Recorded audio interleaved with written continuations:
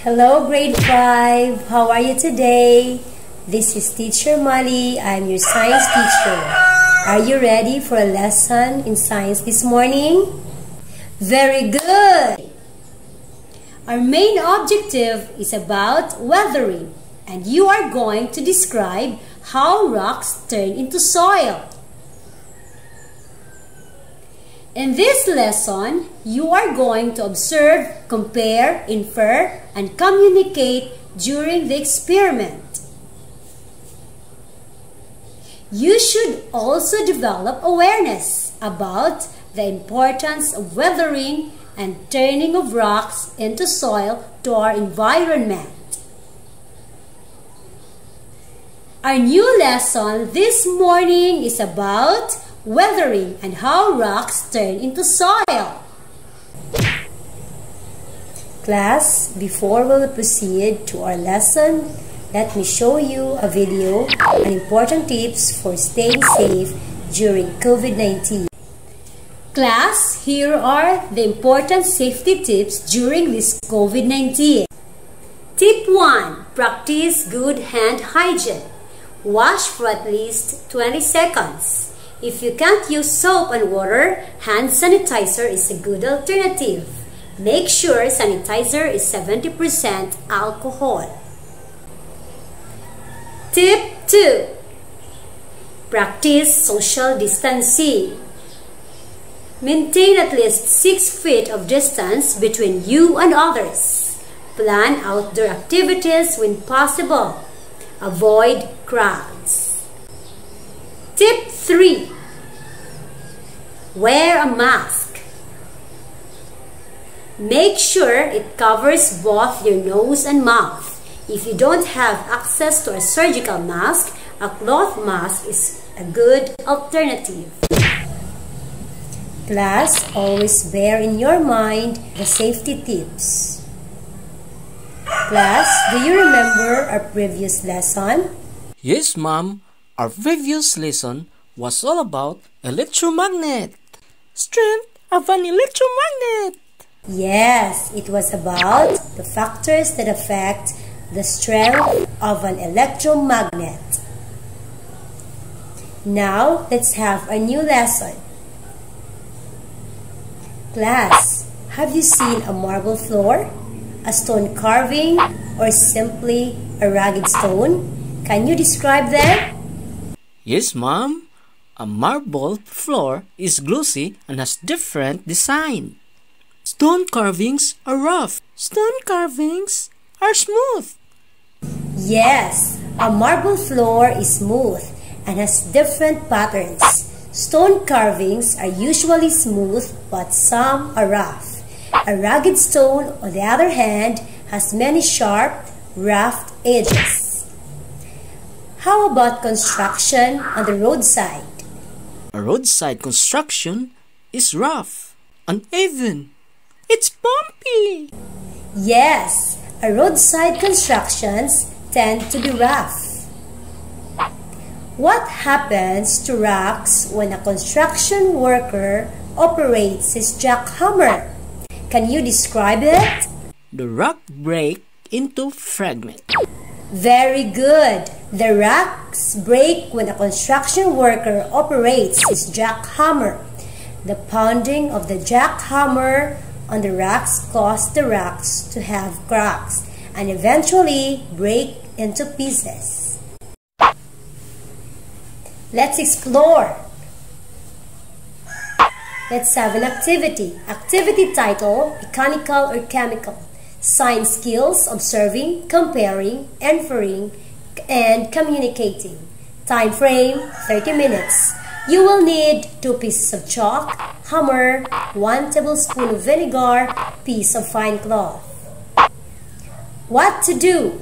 1. For setup A, get a piece of chalk and wrap it in a piece of cloth. Pound it using a hammer. Be extra careful in using the hammer. 2. For setup B, get another piece of chalk and pour the vinegar on it. Observe what will happen. 3. Compare the changes that happened to the 2 pieces of chalk. Based on your observation, answer these questions. A. What kind of change or transformation happened to the first piece of chalk? How about the second one? The hammer smashed the first chalk. The second piece of chalk was destroyed. Very good. Yes, the first chalk was broken down physically by means of hammering. On the other hand, the second piece of chalk was damaged chemically because of the vinegar. Based on the activity, how will you compare the two types of weathering? When the chalk was hammered, it broke physically into pieces without changing its composition. We call this as mechanical weathering. When the vinegar was poured in the second chalk, it produced bubbles and then part of the chalk was damaged. We call this as chemical weathering. Excellent! Yes, mechanical weathering happens when a rock is broken down by physical means, just like how the chalk was hammered on the first setup. On the other hand, chemical weathering occurs when a rock is damaged or broken down when it is subjected to a chemical reaction, like what happened on the chalk when it is reacted with the vinegar. Let us have another experiment. 1. Put some dry fine sand in a wooden box. 2. Put the box on the floor beside an electric fan. 3. Stand behind the electric fan, turn it on, then observe. Now, answer these questions. Number 1. What happened to the particles of sand? The particles of sand were blown away. Excellent! Yes, the particles of sand were blown away by the wind from the electric fan. Number 2. What agent of weathering caused the fine sand to be blown away? The wind, Mom. Very good! Of course, the wind caused the fine sand to be blown away. There are several processes that affect the surface of Earth. Weathering is an example of the processes that contribute to the many changes that happen on Earth. Some of these changes have good effects, while others have great effects to humans, such as landslides and flooding that happen every year, damaging properties and resulting in the loss of life of many people around the world. Earth is mainly composed of rocks that differ in terms of sizes, shapes, and colors. Though rocks seem to be very hard, dense, and indestructible, these still break. The breaking of rocks into fragments is known as weathering. The breaking of rocks results in the formation of soil and different landforms. This is also the reason we have amazing rock formations. There are two types of weathering processes. 1. Physical or mechanical weathering. Breaks apart rocks without changing their chemical properties. Rocks are weathered mechanically by water and temperature.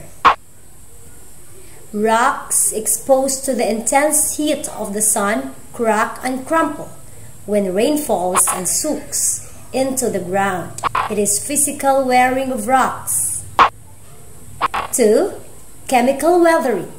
During chemical weathering, mineral in rocks dissolve and change to other minerals.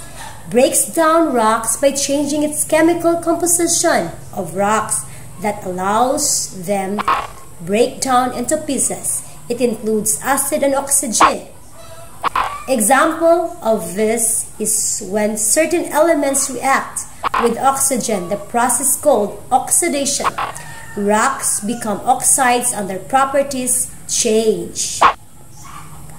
When these elements are in the minerals, oxidation can cause the minerals to decompose and form new minerals. As a result, both the physical and chemical composition of rocks change. What are the agents of weathering? Water can break rocks in different ways. The strong waves hitting the rocks can make it break. It can seep into cracks of the rocks. When it gets colder, this water can expand and turn it into ice. This can trigger rocks to break. Wind. The wind causes the particles of sand and dirt to be blown away. When these particles hit the surface of a rock, this causes scratches, which will then damage the rock over time. It is an agent of weathering that causes many beautiful formations. As wind blows, it carries sand or small rock particles that scratch the rock's surface. This can bring about mechanical weathering, which can also result to different rock formations. Temperature. When rocks are exposed to varying temperature, it expands. If rocks are exposed to a low temperature, it contracts. The repeated expansion and contraction of rocks due to changes in temperature results in weathering. Plants. Some plants like lichens, ferns, and mosses can also trigger weathering. It can grow on rocks and cause it to break into pieces. Eventually, metabolic of life process to these plants will cause the gradual breakage of rocks into smaller pieces. Trees can also trigger weathering. Its growing roots can break the cemented ground in search for more minerals in the soil. Animals. Animals that live underground also contribute to weathering. As burrowing animals dig deeper, they cause rocks to break into pieces. Repeated scratching and kicking of animals on rocks can cause it to wear and break into smaller pieces. Humans. Humans also contribute to the weathering of rocks. Human activities like quarrying breaks down large rocks easily. The use of vehicles and tools such as bulldozer and jackhammer can break with ease. Mining companies extract stones or rocks from a quarry or an open pit mine. Some miners throw dynamites and other explosives on quarry sites to get more rocks or stones. This mining activity can trigger landslides. Formation of soil. Soil is found in many places. What is a soil and where does it come from? A layer of rock and mineral fragments produced by weathering covers the surface of earth. As you learned, weathering gradually breaks rocks into smaller fragments. However, these fragments do not become high-quality soil until plants and animals live to them. Plants and animals add organic matter, the remains of once living organisms, to the rock fragments. Organic matter can include leaves, twigs, roots, and dead worms and insects. Soil is a mixture of weathered rock, decayed organic matter, mineral fragments, and water and air. Soil can take thousands of years to form and can range from 60 centimeters thick in some areas to just a few centimeters thick in others. Climate, slopes, types of rocks, and types of vegetations, and lengths of time that rock has been weathering all affect the formation of soil. Do you know, class, that a good quality soil is very important to our school garden? This time of pandemic, do you have a garden at home? If you have, You better use a fertile soil in order to have an abundant harvest. I have here questions from lower order to higher order thinking skills for you to answer and for me to find out if you really understand our lesson. 1. What is weathering? Weathering refers to the process of breaking rocks into smaller pieces. Awesome! 2. What are the agents of weathering? The agents of weathering are water, wind, temperature, plants, animals, and us, humans. Bravo! 3. Describe how rocks turn into soil. Weathering gradually breaks rocks and minerals into smaller fragments. A layer of these fragments produced by weathering covers the surface of the earth in the form of soil. Great job! 4. Compare mechanical from chemical weathering. Physical or mechanical weathering breaks apart rocks without changing their chemical composition, while chemical weathering dissolves minerals in rocks and changes the rock's composition that allows them break down into pieces. Excellent! And 5. Why is weathering an important process in the environment? Weathering an important process in the environment because it helps shape the earth's surface. The breaking of rocks results in the formation of soil and different land forms. This is also the reason we have amazing rock formations. Awesome! In what ways can weathering affect us? Give a positive and negative effect of weathering in our lives. One of the positive effects of weathering is the formation of beautiful landforms, and one of the negative effects is the higher risk of landslide. One of the positive effects is the formation of soil for plants to grow, and one of the negative effects is the destruction of rock formations. One of the positive effects is the formation of construction materials such as sand and gravel. However, man-made stone structures can be damaged by the negative effect of the weathering. Very good! Yes, weathering helps us harness some important materials in our lives like sand, cement, and some valuable stone. However, weathering also has negative effects. This includes higher risk for landslides when people quarry excessively. Weathering also damages ornaments made or rocks such as statues. For our generalization, answer these two questions. 1. What is weathering? Weathering is the process of breaking rocks into soil. Awesome! 2.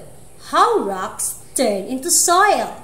Rocks turn into soil by mechanical or chemical weathering. Very good! Weathering refers to the process of breaking rocks into pieces. Rocks turn into soil from minerals and fragments of rocks produced by physical and chemical weathering. Okay class, let's have a short test. Answer carefully.